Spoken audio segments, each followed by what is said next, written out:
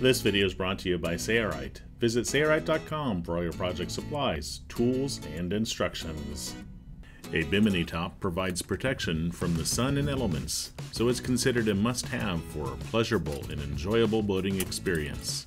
However, you will find times when the Bimini top may not be needed, or you may want to prolong the life of your Bimini top by quickly storing it. When that is desired, use a Bimini boot to protect the fabric from the sun and keep it from flapping in the wind when it's not in use. This Bimini boot zips along the bottom, making it easy to install it over the top of your folded up Bimini. In this video, we'll show you all the steps required to make this Bimini boot. At the end of the video, we'll show you how to make a slit for, say, a backstay in a sailboat, or if an anchor light is installed, how to make the slit for an anchor light exit at the top of the Bimini. Brian from Sailrite is going to show you how to make a Bimini boot for yourself. For a custom fitting Bimini boot, we recommend removing the Bimini frame from the structure. Okay, the first thing we've done is we wrapped our frame up so that way it basically keeps everything all together, because on the boat it's going to be all folded back and be fairly stationary. Since it's on the table, it's kind of a little bit all over the place.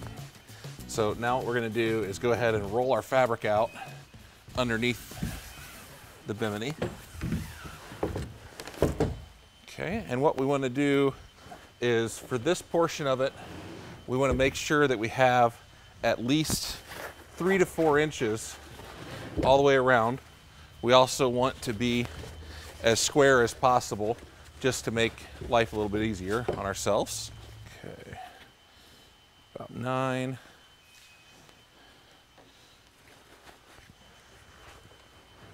Okay, and we've got a minimum of 3 to 4 inches all the way around. Okay, now the first step will be to get some measurements.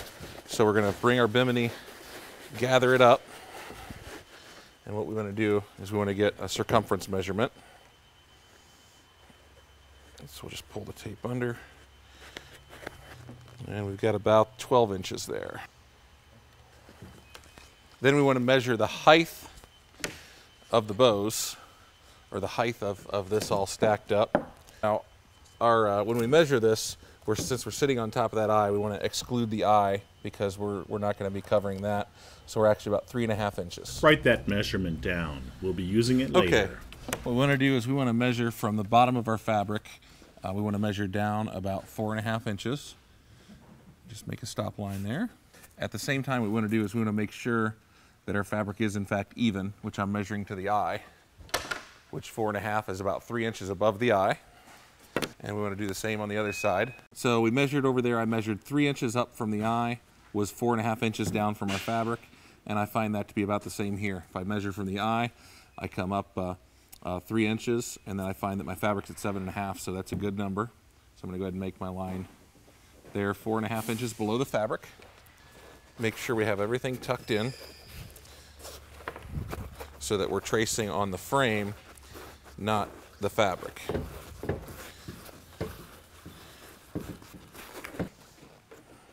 And then basically begin making marks. Here we're using the soapstone pencil. These marks will come off easily later on. And be sure to hold the pencil straight up and down to the edge of the tubing. In my top bow, both front and back seems to stick out just a little bit more. So make sure the pencil's straight up.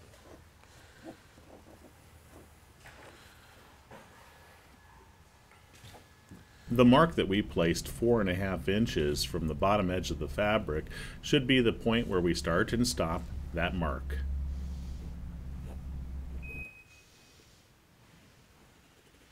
Now we can push the frame with the Bimini installed on it out of the way. Okay, now what we just want to do is just fill in our trace lines. We're just going to make a couple marks here for basically the kind of the beginning of our crown. I'm going to make one on each side here,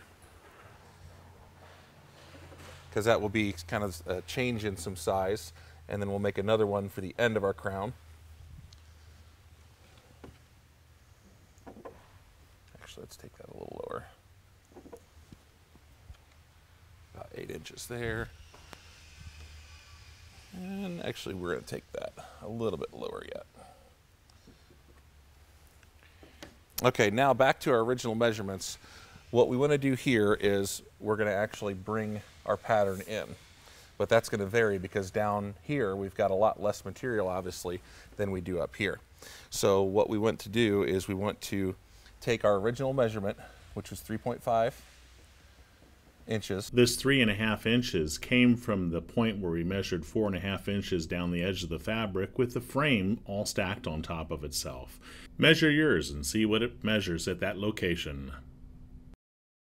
And we want to add 2 inches for each bow except for the primary bow. So this is a 3-bow Bimini. So we're going to add 2 inches plus 2 inches. So that's going to make our total measurement 7.5 inches. And then here we measured our circumference. We measured our circumference to be 12 inches. What we're going to do is we're going to subtract 2 inches. Our measurement for the top portion is going to be 10 inches. What we found is that that amount of fabric, you know, although it seems like a lot, by the time you wrap it around and you sew your spline, you sew on your zipper, that makes for a nice tight fitting Bimini. No matter if you have a 2-bow, 3-bow, or 4-bow, it's always subtract 2 inches at that location. Okay, now what we want to do is we want to extend our lines out 2 inches. And this one's straight here, so I'm just going to make this straight.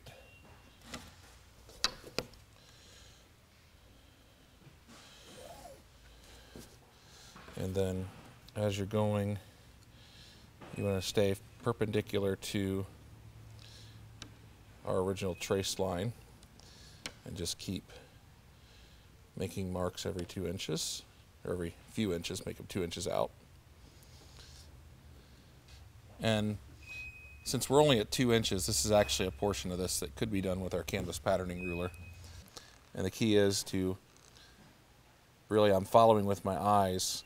I'm following this portion here, and I want to keep that strip either aligned with the, basically I want to make sure that my line is in that hole, but also that I'm about even side to side here. Now when we're in the straight way, it looks pretty straight.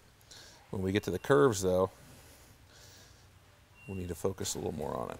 Along the curve here, Brian is trying to keep the Sailrite canvas patterning ruler perpendicular to the line that is struck in 2 inches from the edge he's striking down. We'll stop at that mark we made 4.5 inches underneath the fabric's edge. And then we come back and we're just basically connecting our dots and trying to follow the curve as we go.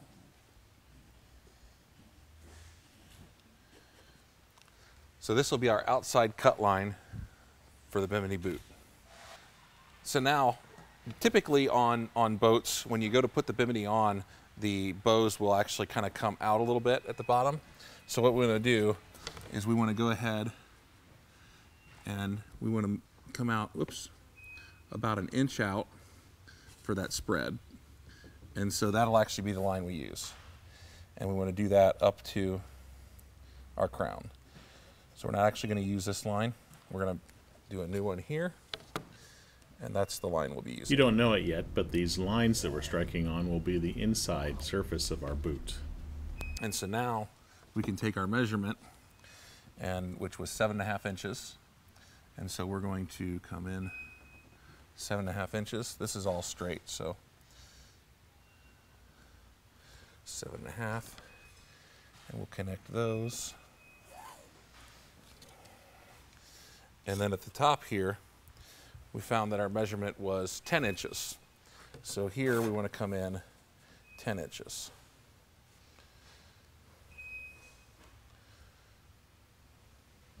And once again, I'm staying perpendicular to my lines here. And so I'll just, and you can either, you know, make the dots here like this to connect later, or if you've got the hands for it, you can trace your line. For us, this 10-inch measurement will stop here where we indicated the beginning of our crown is. We'll place a mark there. For the curve here, come out 1 inch at the bottom, Strike a new line to where we indicated the curve begins. This is a straight line from the 1 inch mark to where that curve begins. Then measure over perpendicular to that line 7.5 inches. That's for our Bimini boot. Yours may be different. And then perpendicular to this line, we want to come in. Our bottom measurement was 7.5. And 7.5.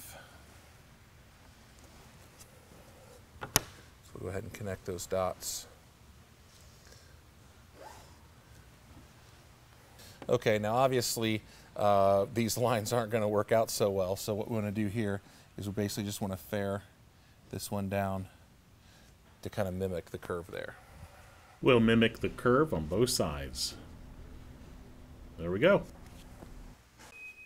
This should be a perfectly sized Bimini boot for our Bimini.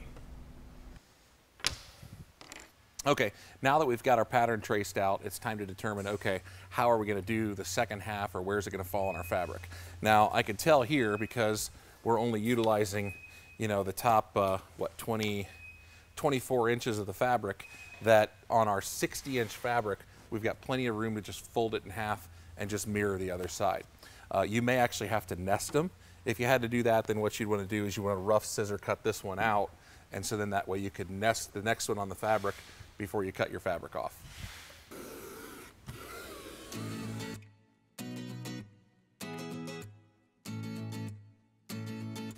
Okay, now we're going to take our pattern and unroll that. Actually, do that this way. And what we want to do then is we just want to take it and fold it in half. The nice thing is this fabric, although it's slippery against the table, it actually is somewhat grippy against itself, so it's easy to do things like this. Because what we're actually going to do now is we're going to go ahead and hot knife this out, but rather than hot knife one panel, then hot knife the other, we're going to go ahead and hot knife the whole thing all at once. So I'm going to take my ruler and place it under the fabric, and I can feel where my ruler is here, so we'll start here.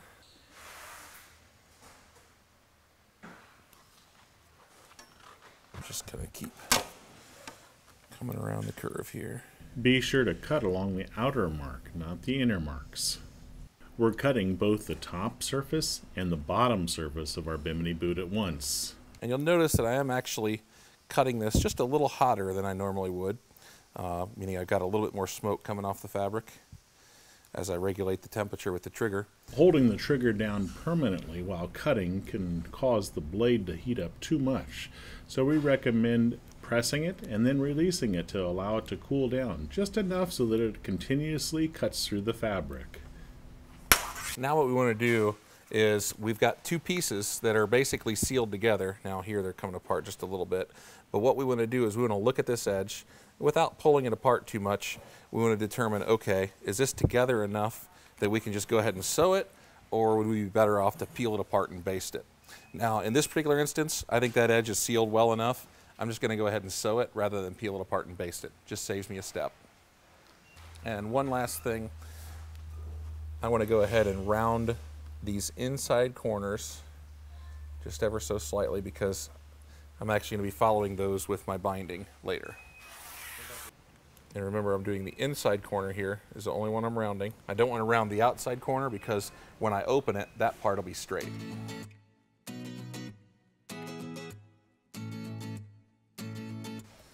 Okay, and I'm going to set up for a 1/2 inch seam allowance.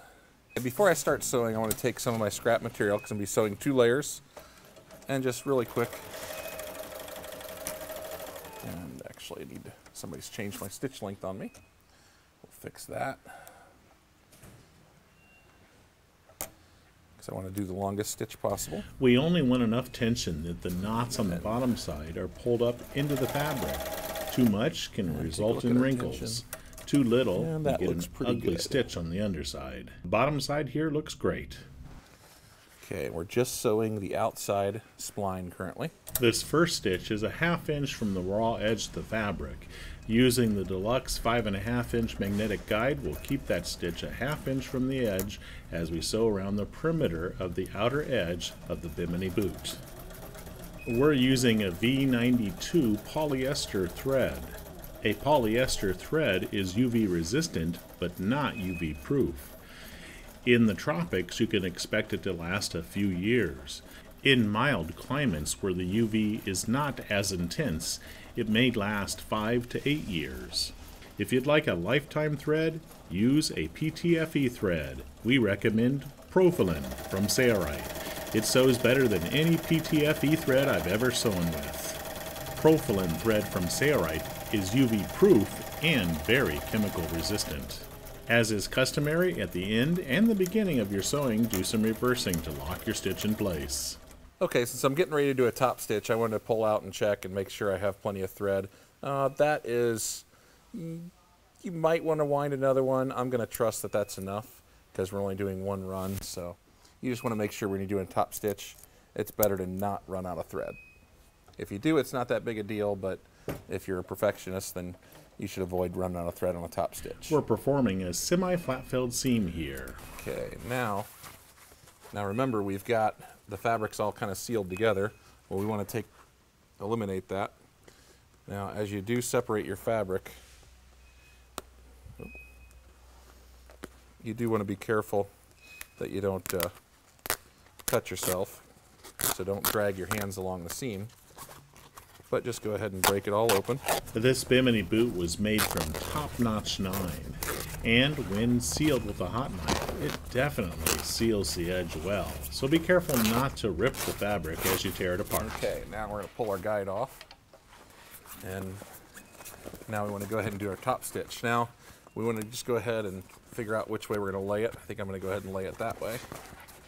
So what we'll do is as we sew, we're going to use this edge of our foot as our guide.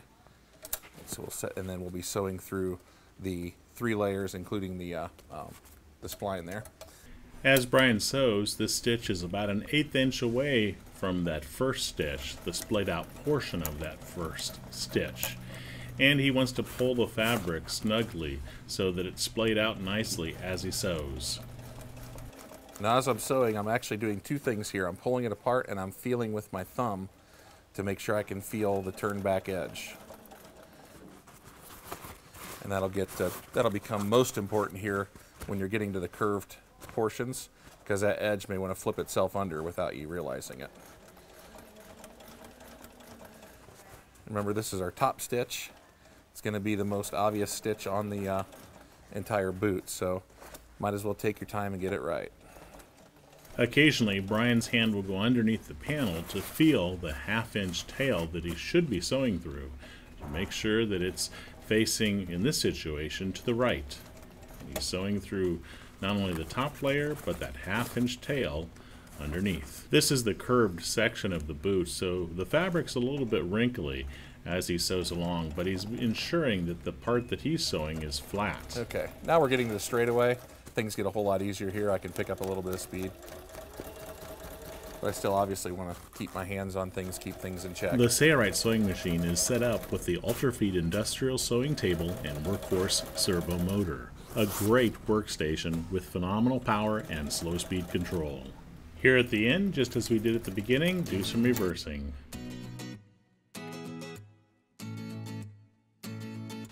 Okay, now that we've sewn our top stitch, we went ahead and we've turned our cover back basically inside out. You can see our pattern lines are on the outside. Also our seam is sticking out, so we know that we're working on the inside of the cover. So what we want to do is we want to take our zipper, which we've already measured and found that the 96-inch zipper is going to be perfect.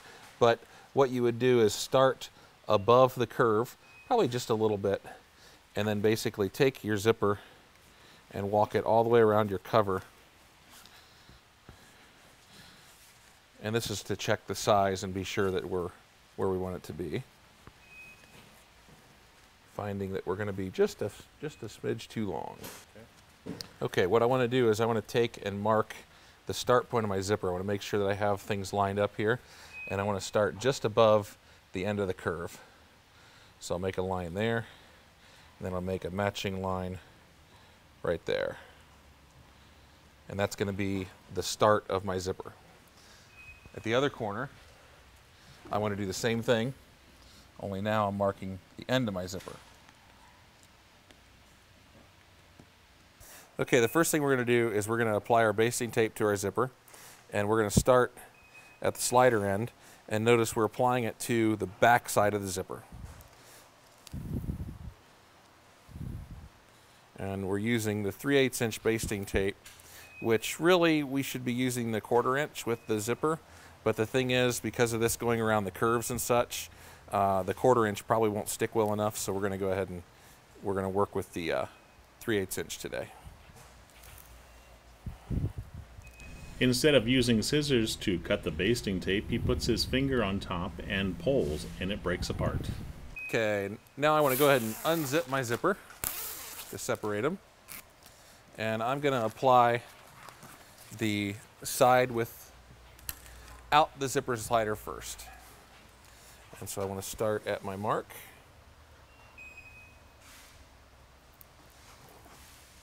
And we want to start applying it with the zipper tape facing the edge, the zipper teeth facing in. And as you go around corners, you kind of need to gather it a little bit. What'll happen then is when we straighten out and sew, it'll be like that. After this zipper and the other side zipper is basted in place, we will take this Bimini boot to the sewing machine and sew binding all around the perimeter. That binding will secure the zipper and the binding all at once. Okay, so now as I come to the end here, I want to take note of where my mark is, because you know your zipper may be a lot longer than this, maybe a lot shorter, but basically what I want to do is I want to go ahead and cut it off at my mark, which will be 2 teeth. It's not uncommon for zippers to be too long. Just be sure to cut the end that has the stop and not the starter box or starter pin or post. We're using the Sailrite canvas patterning ruler here to ensure that the basting tape sticks as best as possible to that fabric. I'm going to go ahead and flip things over here. This is my starter pin, so obviously my starter pin needs to match up to my starter box.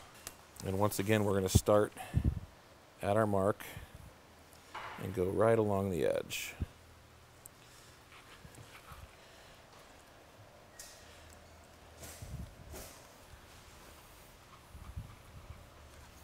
Don't throw out the extra teeth that you cut off. We're going to use those as a stop later on. Okay, and you should end up at roughly the same place.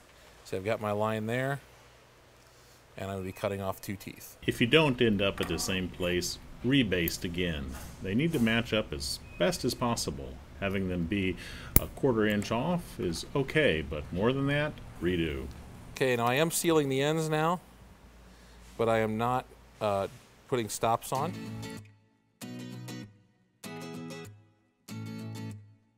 Putting stops on will come after the binding is sewn around the perimeter. Here we're going to use the Sailrite 1.5 inch swing away binder, and here we're using top notch 9 binding in a black color. We'll start sewing the binding in place along one of the openings at the end of the Bimini boot. That way the seam or junction when the binding overlaps itself will not be as noticeable. We did not show it, but it's always a good idea to sew some binding on some scrap fabric first to ensure that the tension is set right. We find that sewing through top-notch 9 binding requires a little bit more tension than it does just sewing through top-notch. Now in this section, it's actually easier to hold the zipper straight and kind of gather the material up. All the while, make sure your zipper is still attached to your material. If you do it this way, you must make sure that the zipper is attached with the seam stick. Notice here, Brian is concentrating on the exiting point of the binder, being sure that the fabric is pushed up well inside the fold of the binding.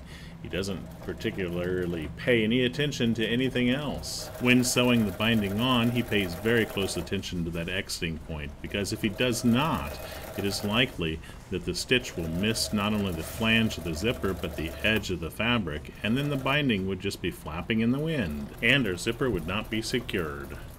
Once again, as we come to the curve part, it's easier to keep your zipper straight, Make sure you're still attached to your material, and you know, kind of gather the material up as you go through the curved area.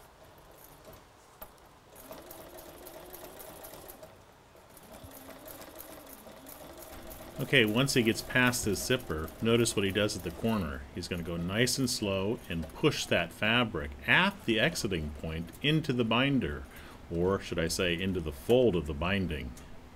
Whoops, there he actually has a little wrinkle. He doesn't notice it, but he actually wrinkled the fabric at the corner.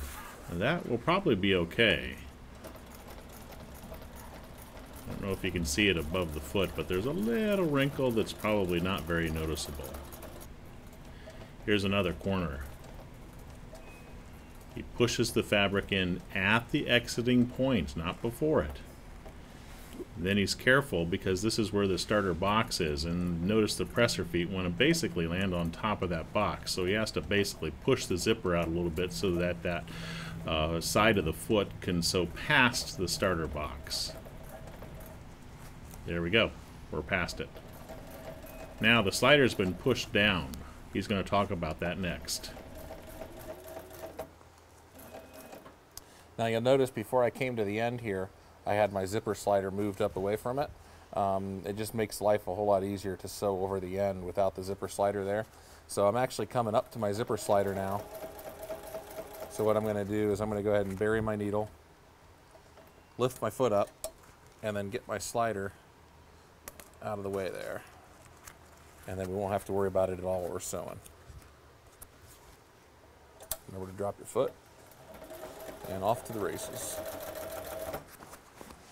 For your information, we're using the Ultrafeed set up in the industrial table stand with workhorse servo motor, a phenomenal package for slow speed control, power, and an excellent workstation. If you already own an Ultrafeed sewing machine, you can purchase this package and place your Ultrafeed in it. Or, if you don't have an Ultrafeed, you can buy an Ultrafeed and this package if you like. The Ultrafeed is the world's best portable walking foot sewing machine. There's another corner achieved. Beautiful job. Now we're coming to the starting point where we started our binding. What he'll do here is use the Sailrite edge hot knife and cut the binding so that it overlaps by about a ½ inch to an inch over the start end. Then he'll carefully sew up to that junction, pull the swing away 1-inch binder away, and feed that on by hand here with the sewing machine. Watch.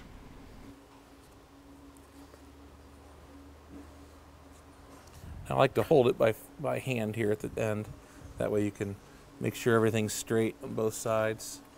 And just, of course, watch your fingers.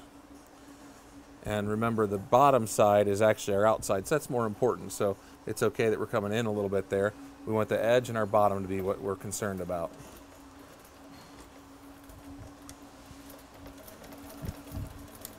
Then do a couple back stitches there. And not quite perfect. Now I would only do this if you have a very steady hand and you're good with your hot knife, because it's very easy to burn the material. But basically what I'm doing is I'm just kind of melting the underside binding so that it matches up with the top side binding.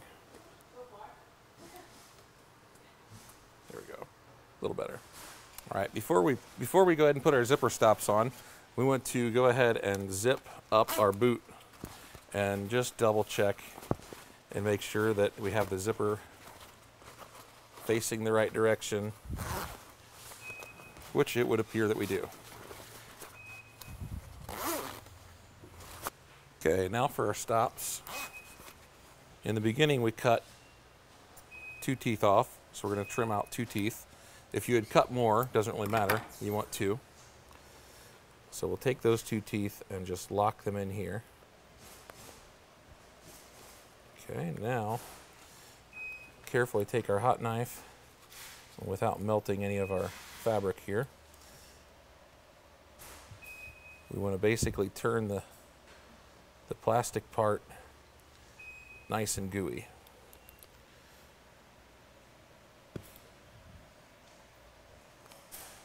And we want to do that on both sides.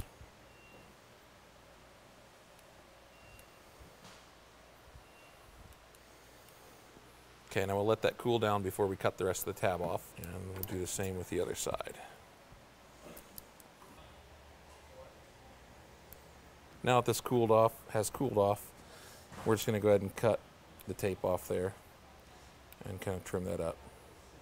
The reason we cooled it off is because the tape portion can flame up on you if it gets too hot. And we'll cut this off too. Just kind of that keeps the slider from coming off the end of the zipper. Our Bimini boot does not require a backstay slit or a slit for a light or anything else, but after we sew on the logo here, we're going to show you how to do that too, so stick around. There we go. The Sailrite logo is an adhesive label that can be stuck to your application to proudly show that you did it yourself. You can stick it in the center of your Bimini boot or off to the side. It's up to you. Sticking it is typically not enough, so we'll unzip the boot and take it to the sewing machine and sew around the perimeter, because adhesives do not like to stick to a lot of outdoor fabrics. So sewing it in place like this will keep that logo where we want it. We'll sew a straight stitch around the entire perimeter. We're going to show this in double time. Brian backs off some of the upper tension. He doesn't want wrinkles. He just wants the logo to stay in place. So we only need enough tension so that the stitch is created. At the beginning and at the end, do some reversing to lock the stitch in place. And your logo is now secured. Or should I say, our logo is now secured. Need your boot to go around an obstacle like a light or a backstay? We're going to show you up next how to make a slit that zips shut. What we're going to do now is we're going to go ahead and we're going to add a zipper for a backstay slit. Now this could be for a backstay, it could be for, maybe it's on a pontoon or a powerboat where you've got a anchor light that sticks out. But basically this is for any obstruction that would be at the top of the Bimini boot. The first step would be obviously to go to the boat and mark where it falls on here. Now we're going to assume that this is a backstay slit and that it ends right at the spline. Okay, so we've marked our spline or where our backstay comes out. Now if this was going to be a say a light or something like that, you might need a slightly larger hole at the top, but the process is still going to be the same. And this, I should note that this is a mock-up of a Bimini boot because this isn't our actual Bimini boot. We don't have any obstruction on the Bimini we built, but obviously many of you will. In our Bimini boot, we had one single zipper. This particular one, we're going to assume since there is an obstruction, you would have two zippers, one that on each side, or possibly even, say you have a split backstay, you would have a total of 3 zippers. You'd have a zipper on the port side, a zipper on the starboard side, and a zipper in the middle, and you'd have 2 slits. Really, the process is still the same regardless. So first I'm going to go ahead and open it up. We want to reinforce the area around the end of the slit. First thing is we're going to take a piece of Sailrite, and what we want to do is cut 2 square pieces. For this particular one, I'm going to do about 3 inches by 3 inches. Now, if your application is for a, say you've got to cut a 2-inch diameter hole or a 1-inch diameter hole, you may want to do a slightly larger hole, but for this we're going to do 3 inches. Okay, we're going to go ahead and apply some basting tape to our Sailrite here. Sailrite is a tough vinyl fabric. It's excellent for chafe protection patches. Cut edges do not unravel. And we want to go ahead and center this up over top of our end, and we want to go ahead and mark the end of our slit. Now what we're going to do is we're going to flip that over, and I'm going to feel through the material where my square is, and I want to go ahead and match that up. If you have to find the corners because you can't feel it, you can use pins to poke through the fabric to find each corner. Okay, now what I want to do is go ahead and mark my actual slit and or hole. The soapstone pencil marks great on the Top Notch 9 fabric, but it does not on the vinyl. So we used a scribe ball pencil for the vinyl. Not that it's too important. You probably could figure that out on your own. Now we're going to sew around the entire perimeter of this Sailrite patch, including the area where our slit will be made. So we want to bury the needle at corners and make 90-degree turns.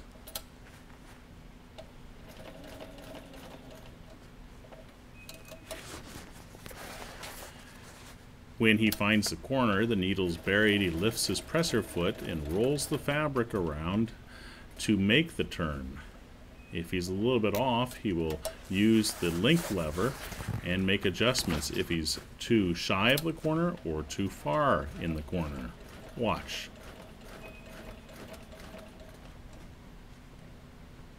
So let's go back one stitch there. He went back a full stitch. He probably could have done a half stitch back here by holding the lever only halfway rather than all the way in reverse. That's okay.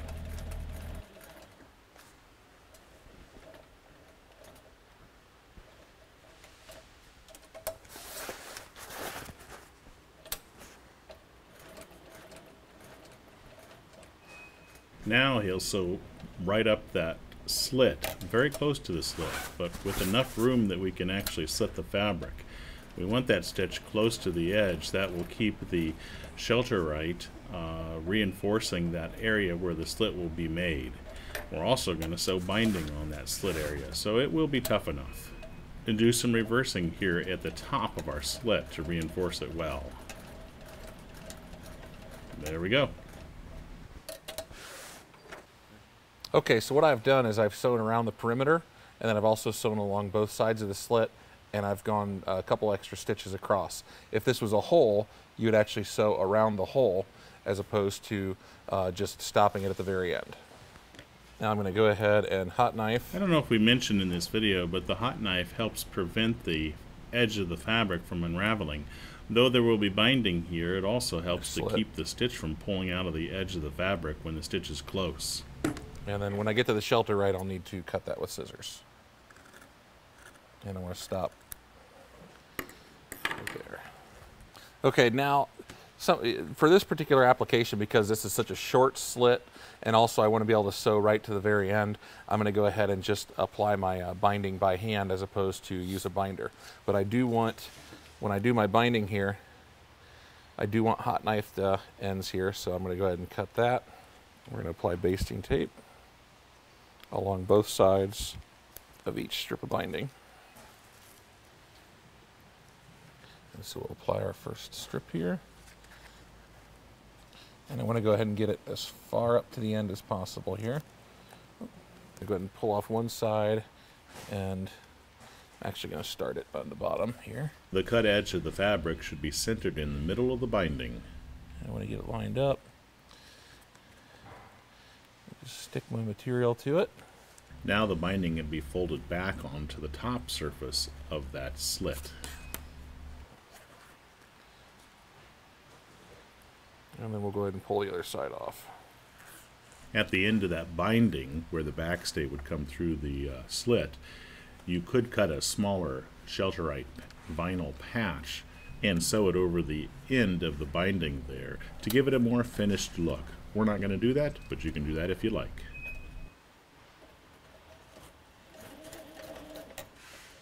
Actually, I want to do that a little closer to the edge there. Now we'll just sew that binding in place, remembering to do some reversing at the beginning to lock our stitch in place, and also at the end.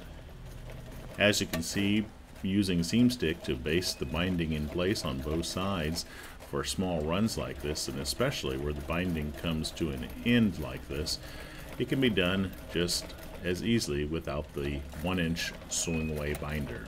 Follow that procedure for both sides of the binding. We'll not be showing that.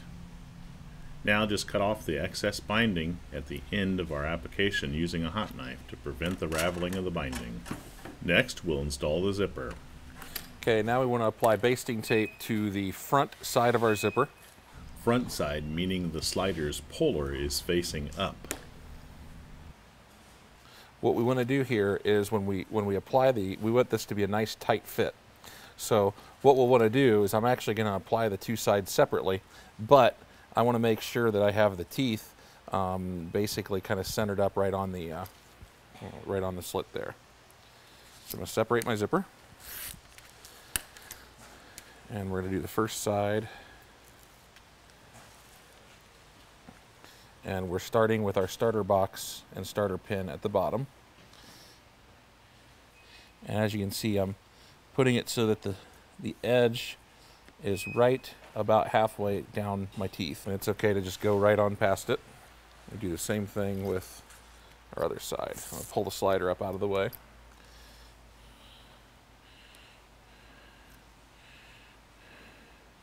And when you get up here, you'll basically see that your zipper is kind of overlapping, and that's intentional, because that way it pulls it together nice and tight. As he sews this on, watch what he does with the needle positioning lever. Here he moves it all the way to the left.